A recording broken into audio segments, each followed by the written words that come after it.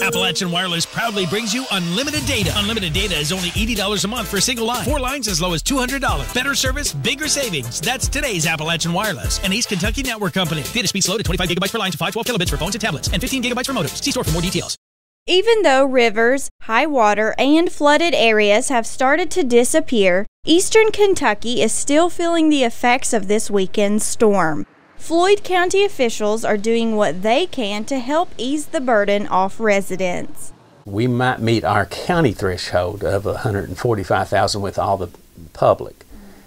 They still have to meet a statewide threshold of 6.3 or whatever it is $1 million on a statewide. So all those other counties are doing the preliminary assessments right now too, and then they'll total everything up, and if it meets that threshold, then the governor will call statewide, and then they'll send it on to D.C. for a federal disaster. The Floyd County Fiscal Court issued a state of emergency for the county on Saturday. To be qualified for federal assistance, the county must undergo preliminary assessments and gather all damages to turn in for the county, city, and private properties.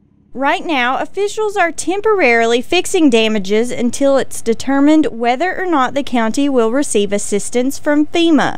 First things first is the health and welfare of our people, to make sure they can get in and out to their homes and get those temporarily fixed. And the permanent fixes, if there's more damage, will be fixed if FEMA doesn't. If it doesn't get called, then it's a direct bearing of a cost back to each individual county.